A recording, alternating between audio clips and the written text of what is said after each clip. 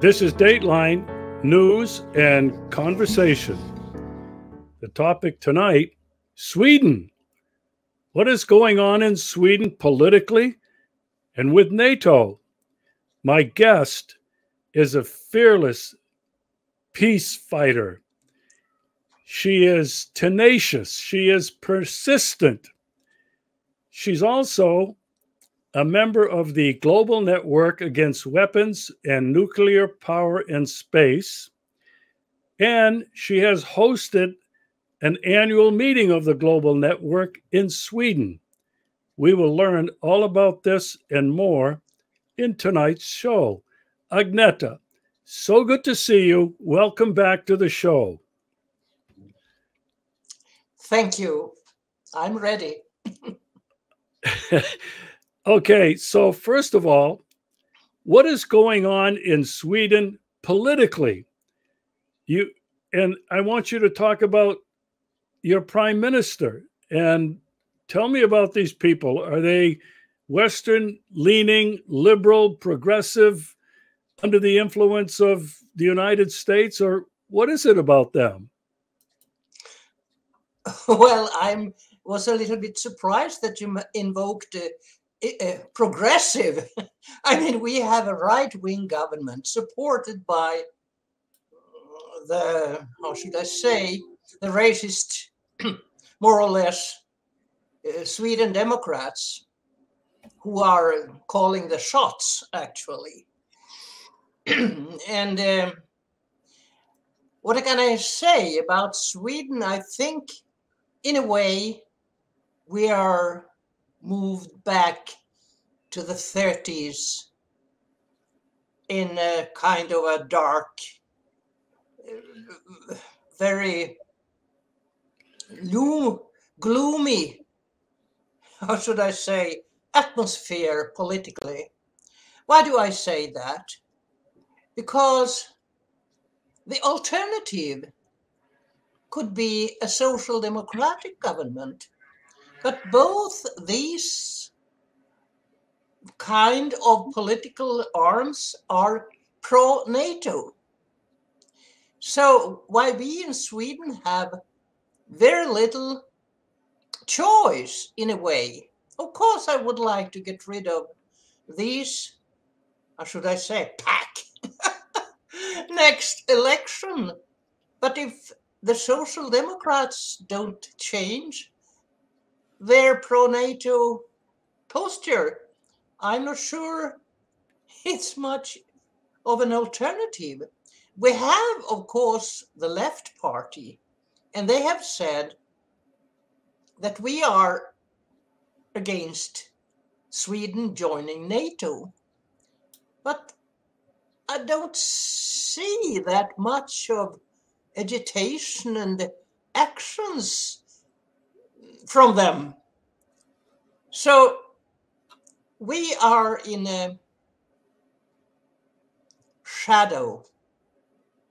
Sweden is in a sort of a shadow, and then the US and NATO are very happy to gradually grab us and bring us into NATO, which they will. Interesting enough, we got sort of help from Turkey.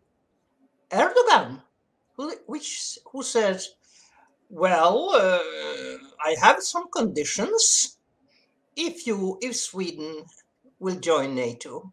So is Hungary. They have also some conditions. They are not pleased with Sweden in NATO. It's sort of a very special situation because many people say, oh, Erdogan shouldn't win. We have seen in the election that he has obviously won now this election. And I am content with that because the other side, they are supporting the US. And so doesn't Erdogan. He has a sort of a he tried to be on both sides, pro-Russian and a little bit pro-NATO, but he doesn't want to belong to NATO. So I say, but how can you say that, Agneta? Yes, but if we don't obey, because the conditions for Erdogan is that we send all the political refugees, the Kurdish refugees, PKK, to Turkey. We don't have to do that. Why should we? We say no thank you, but no thank you, we don't want to join NATO on such terms. So I'm a little bit surprised that there are so many who is angry with Erdogan, because I say, well, we should be more angry with the US, because this big imperialist state wants badly to drag us into NATO. They have always, in fact, we are in fact in NATO because they have been here since 2006 with huge exercises in the north of Sweden. Huge exercises every year, spring and winter, cold response in winter, and then Arctic challenge exercise in late May and June, every second year. So, in effect, to be blunt, we are in a way trapped. But I don't think we should blame Erdogan. We can say we don't want to send any Kurdish refugees. Thank you. We don't want to do that. And then we can see what will follow. So there we are. And I think I'm a little bit lonely in this position. Most people don't see it that way. They are so angry with Erdogan. How can he do that? And I say, well, we don't have to do that. We don't have to send them. So that's the conditions. There we are. So, Agneta, you mentioned that NATO has been there and the U.S. has got to be involved too since 2006. But doesn't the United States have downlink listening satellite stations in Sweden? Yes, then you come to another arena where I have been for many, many years. Since I met Bruce Gagnon in 2002, I started to investigate how are we. Bruce Gagnon, he is the global, the chair or so in the global network against weapons and nuclear power in space. And after meeting him, I started to think, what do we have? Do we have anything that could be involved in this? And I discovered that we have a lot. First of all, we have the world's biggest downloading station from satellites. That is S-range. And also we have not far from Stockholm, and that NSA, National Security Agency, NSA, have very close contact with NSA in the US. Why do I know that? Because Edward Snowden told it. He gave a lecture in before he came to Moscow. He gave a lecture in the European Parliament and revealed that Sweden is, after US and Britain, the world's third biggest listening station. What are we doing that is so harmful? And so why the US wants to have this contact? Oh my God, when President Obama was here, it was very little written about what was he actually doing in Sweden. But we who found out that he was very, very interested in this, to connect with FRA. What is it in English now? This listening station is the third biggest in the world. And they wanted, what exactly did they want to have? They wanted us to listen in, as we do, the Russian military cables on the bottom of the Eastern Sea, which goes into Sweden, so we can listen on those signals and contacts. Imagine how important this is for the US to freely get this information about the Russian army. So they shook hands. I have a picture here when Obama and Carl Bildt were standing together for this agreement. That is another thing. And down in south of Gothenburg, we have about the same as in, now we come to Men with Hill, because in south of Gothenburg, 90 kilometers south of Gothenburg, you have Lerkil. It's also an important listening station which transform what they have to NSA. And NSA is in in the US.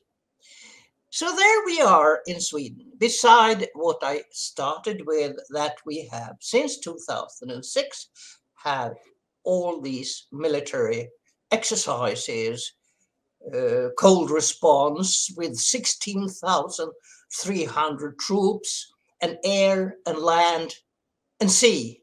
It's in the northern Sweden into Norway. Why did we know that? Because this is very secret. Newspapers don't write about it. But it was revealed in 2012 when a cargo plane flew into the mountain of Kebnekaise, and 5 Norwegian youngsters died. So then it came to media knowledge. Otherwise, it's extremely silent. But this Arctic Challenge exercise, which goes from Norway over Sweden to Rovaniemi and to the Russian border, a huge air wing exercise, Arctic Challenge exercise. And they have also AWACS. What is AWACS? Airborne Warning and Control Stations. It's huge B-52 bomb planes rebuilt with a radar on the top, so they can fly very close to Russia and control almost the entire Russian continent with their planes, AWACS, Airborne Warning and Control Station. So there we are. So when we talk about Sweden joining NATO, it's not new. It has been ongoing for years. And you know, I'm so old, so I remember how should I say, the pro-US sentiment should be implemented among us all.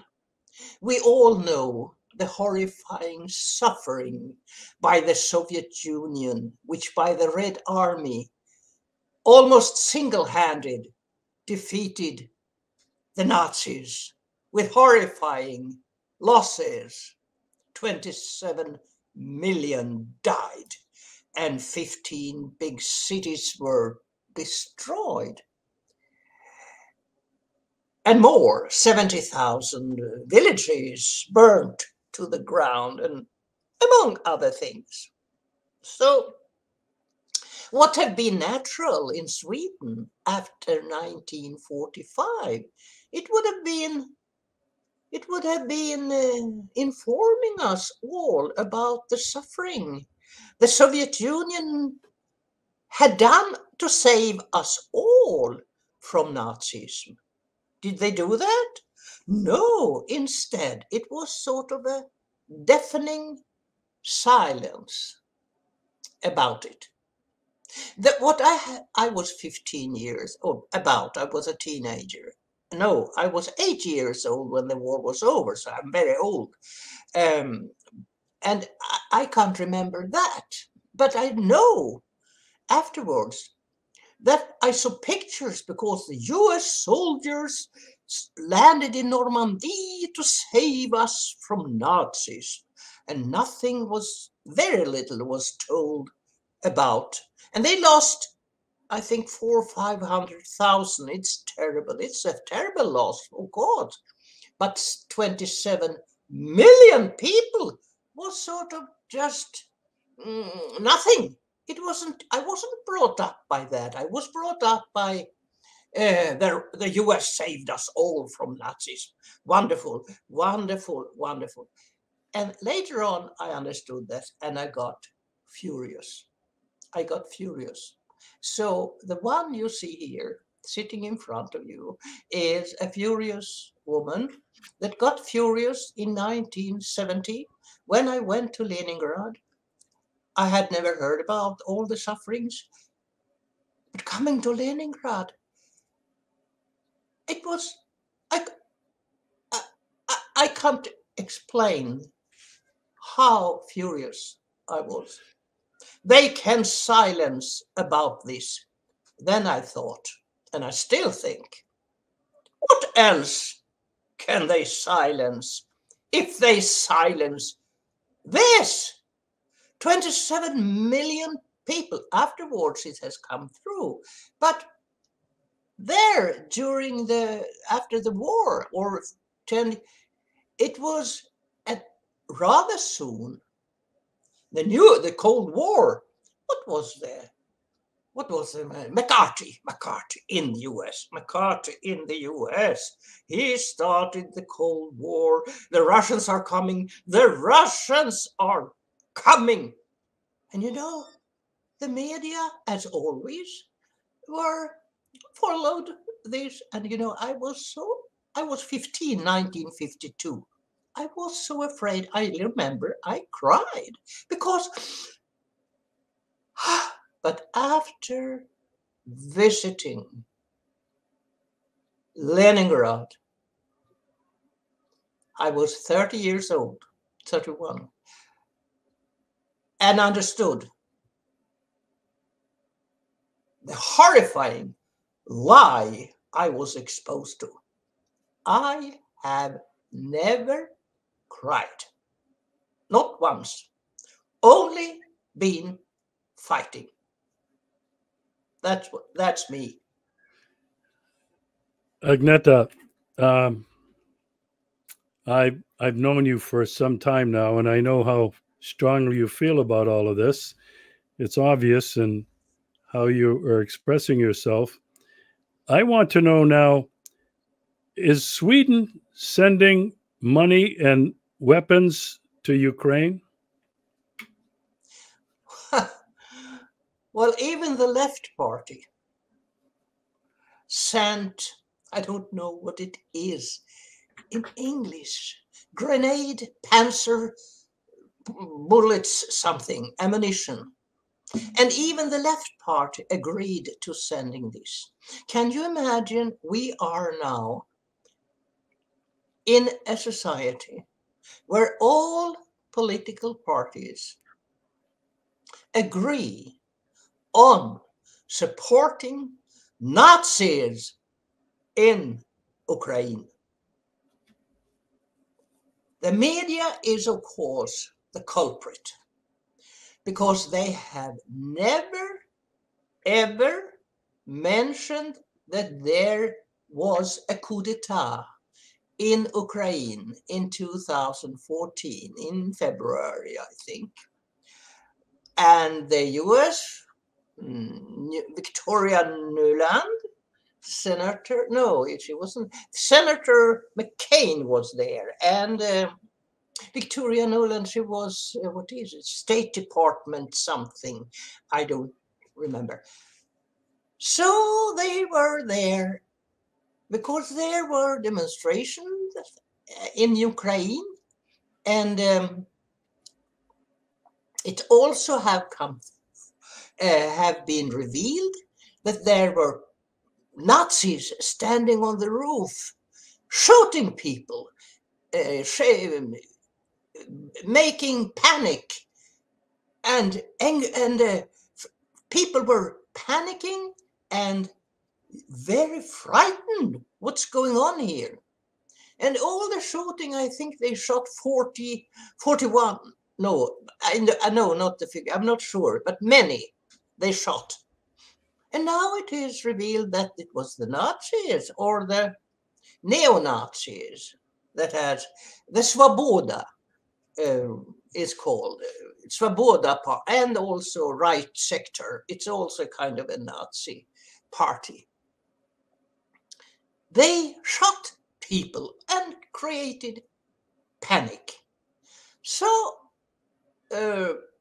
people just, it was rather easy to create a situation where they were angry with Viktor Yanukovych. He had done it, and this Viktor Yanukovych, he had been elected, was it prime minister or president?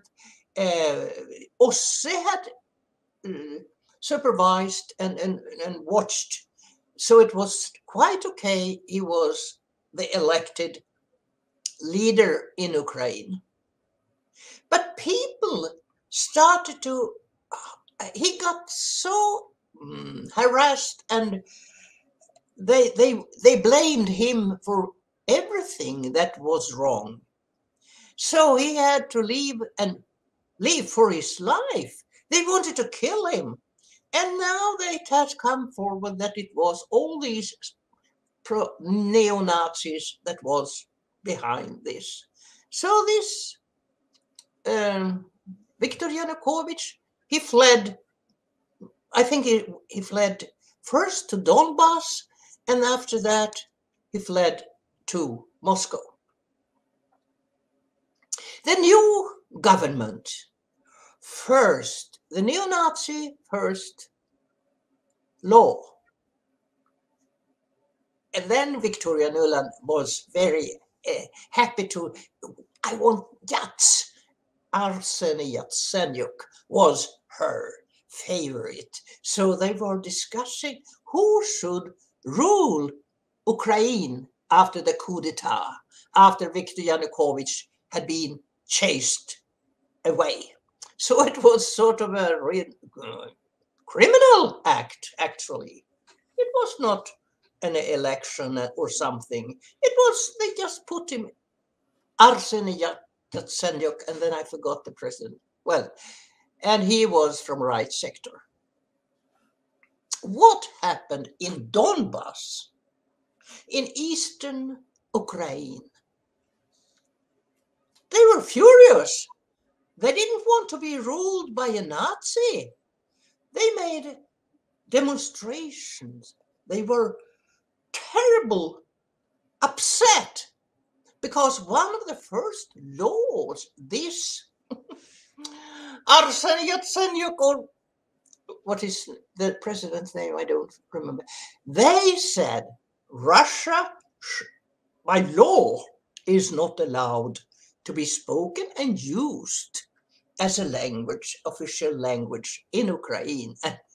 And when you know the whole eastern Ukraine speak Russian, it's a Russian speaking. Most of the people, I met one from Ukraine the other day because many refugees has come here, and he said, we mostly spoke, I asked him, he said, oh yeah, we spoke Russian, most of us speak Russian.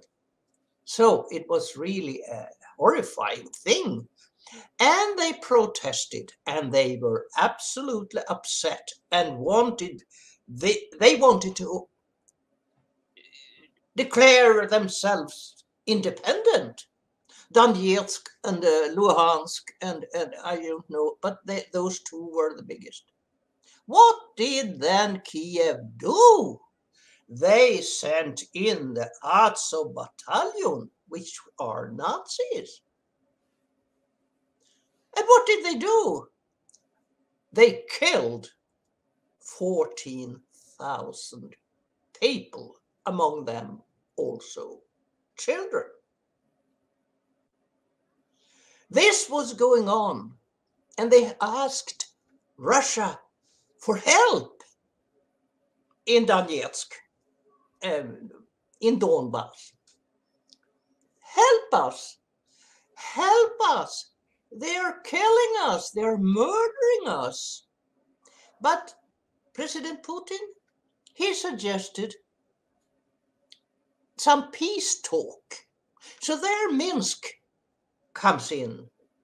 He suggested that we must sit down and discuss peacefully. And they did. In 2014, it was a declaration, Minsk I. And in 2015, there was Minsk II. And it's on the web. If you look up Minsk agreement, everything comes up. It's not a secret. Everything they decided. And interesting enough, Germans, Angela Merkel, and France, what was his name, Hollande, were around and to see to that this was in order. So it was decided. But one thing is that you remember President Obama. He was the president by that time, if I'm not disinformed. He got the Nobel Peace Prize. And if you see what happened during President Obama's presidency, I think it was 7 wars. Among them, this was happened in Ukraine, and I think it was in Africa and other places. He got the Nobel Peace Prize. It's shameful, to say the least. So what happened then in Ukraine? 8 years of suffering, of war, of civil war. And eventually the Russians went in after many cry for help from Donetsk and Luhansk and all these places. And they went in 24th of February 2022 for denazification and demilitarization. And it is still ongoing. And what has the West done? It's so shameful. They have sent arms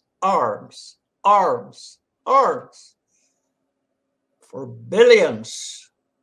There we are.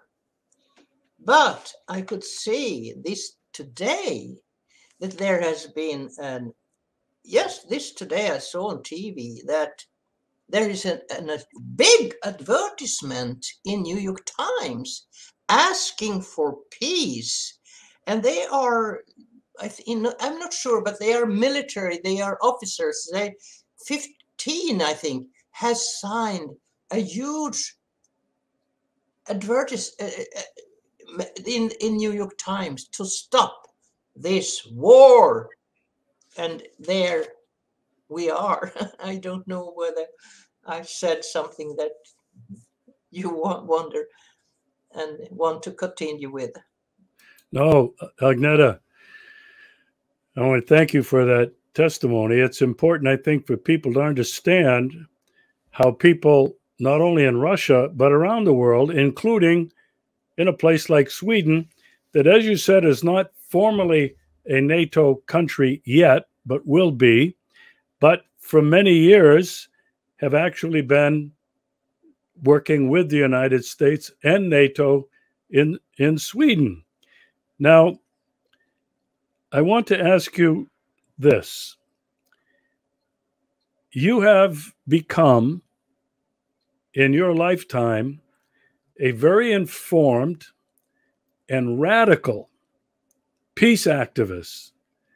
Tell me about your work and the experience you've had in Sweden, especially of late, when you have been alienated. Excuse me, I'm laughing because it's the only way I can take it. Because 1 year ago, or a little bit more, I said something. I really don't regret it, but it was sort of stupid. I didn't know my enemy. I said on Facebook, I think it was about this time, for 1 year, no, it was in March. I said, I hope the Russians will stay in Ukraine till they have chastened out the Nazis. That's what I said on Facebook. Imagine my surprise when Expressen, as sort of a dirty daily, I don't know what to call it. It's called a Bildzeitung or something like that, or whatever. The Sun, or the Sun maybe, in comparison. They put it up and said, look what Agneta Norberg has said. Agneta Norberg wants the Russian to stay in Ukraine till they have chased out the Nazis. And imagine my surprise. But this shows the media's role, because Swedish Women's Left Association, which I had belonged to since, I think, 1973 something, a long time. They just said goodbye to me. You can't be a member of our organization. They didn't tell me why, but they said, and it didn't last long until I was in the left party. I've left it now because they didn't support me. They didn't defend me. I was left, I was in the church congregation. And this church, they have a leftist branch.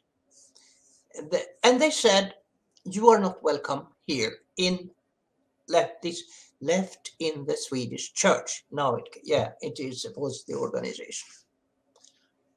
So there they excluded me. And then that was one thing. And I felt a little bit, oh my God, what have I done? But anyhow, it didn't last long until there were others. Facebook, I think I have a record. I have been stopped for writing in Facebook 7 times. I'm not allowed to write, and 29 days each. Now, last time, I will see if I am allowed again. Well, that shows what Facebook is. And I think I have a record there to be excluded. You are not allowed to write in Facebook. 7 times. So, and now I was invited as a speaker. Women for Peace wanted to organize a conference in the north of Sweden, Jokkmokk. It's very up in the north. And I was invited to talk about what I know about S-range, about space, how Sweden is involved in space war, and so on. That was the subject they wanted me to talk about. But it didn't last long, and this happened in, I think, as early as February. To be sure, I had the possibility to be there. They invited me very early. But they have also some other organization co-sponsoring the conference. And 2 organizations, I think it was something, Naturskyddsföreningen, Naturvård Association, and some environmental organization. They said, if Agneta Norberg is allowed to speak at this conference, we will not support this conference economically. So there we are. And I can see as well in Sweden how it has these horrifying things going on in Ukraine, together with the media lying, horrifying media actually. They have created a climate that the peace movement or organizations are also divided.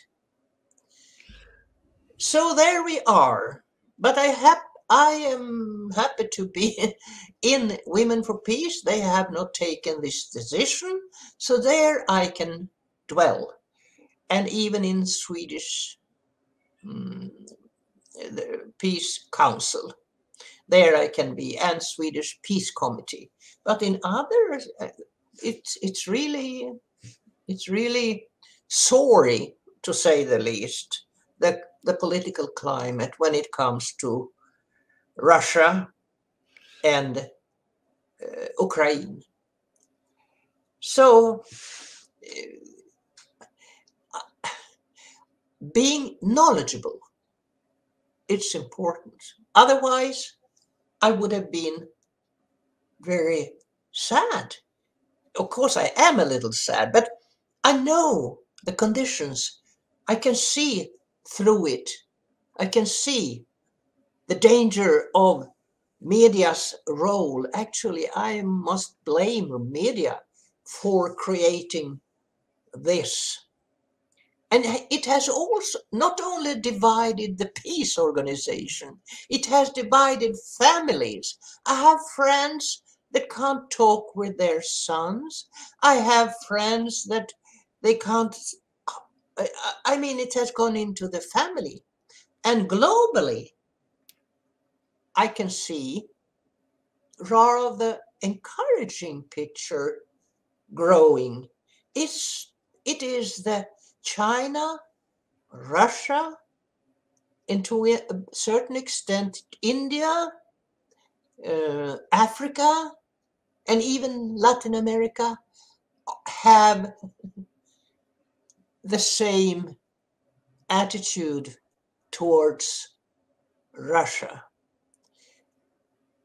Because specifically, I saw a picture that was very moving. I saw a picture from an African, I think it was from Congo. There was a demonstration. a rather small demonstration, but anyhow, they kept a huge photo of President Putin.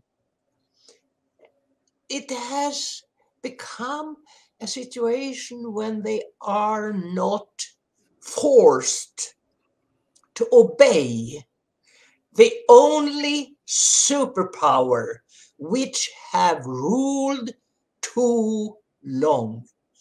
We are witnessing a new power structure, which is for me very encouraging. But I regret that Sweden is not in, as I can see, the right sector.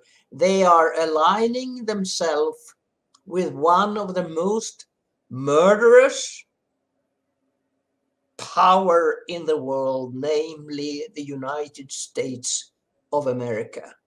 And it is very regretful. I regret that, but I can see that this is,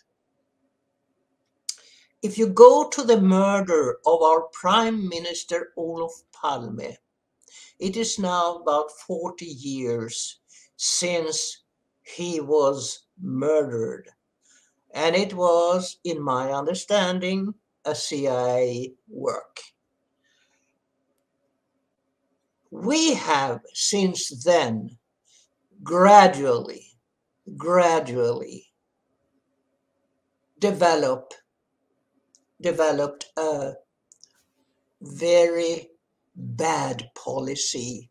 So Sweden is not the country it used to be. As I said once, when I went to the United Nations, I met a woman a couple of years ago, and she said, "Oh," I said, "I come from Sweden."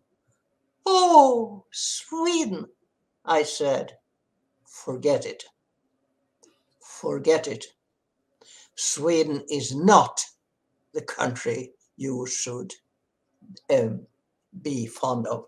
We have changed 180 degrees, sad to say. So we have a strong political work ahead if we survive in these horrifying times." Wow, Agneta, thank you for that. I share your feeling. I do not recognize the country of my birth, the United States of America. I do not recognize it now. It is nothing like what I knew when I was growing up in the 40s and 50s and 60s. And I think people around the world who are not young, but maybe middle-aged or a little older, are feeling the same things. I think the world has changed radically, as you have noted. And I would say it's because of the influence of the sole imperial empire, the United States. Now, I want to ask you one last question. Are you going to give up, or are you continuing to fight like you have for so many years? Tell me you're not going to quit.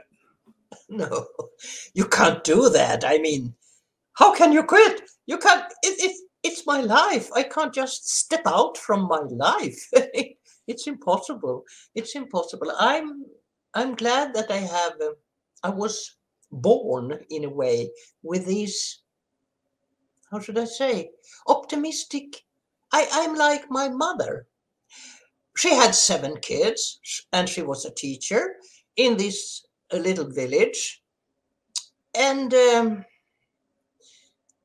she always kept going in a way. And my father said, "I can't understand Hulda." My mother's name was Hulda. "I can't understand. You have no problems. The world isn't what you think. It's rather difficult. How can you laugh and be so glad?" What could she say? I mean, she's so She knew very well that it was difficult, but she had the mindset that she did not, she worked hard, but she didn't put the black things inside her to put her down. And so am I. It doesn't come into my heart. When I go to sleep in the evening, I sleep well. I open in the morning, I stand up and think, I say, what can I do? Now I have to, I'm always ready to do something. And it's an heritage. It's a bringing up, and I can't help it. And the alternative, I mean, it's death.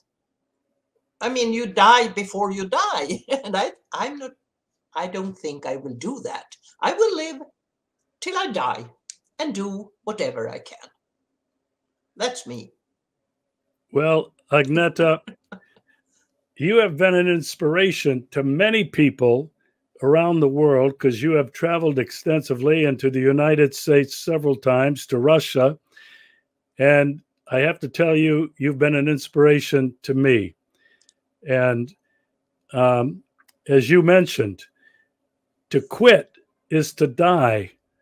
And we ain't ready to die yet. Agneta, I want to thank you again for being a guest on my show and for sharing with me and this audience what is actually and really happening in Sweden. Thank you very much. And let's continue in the fight.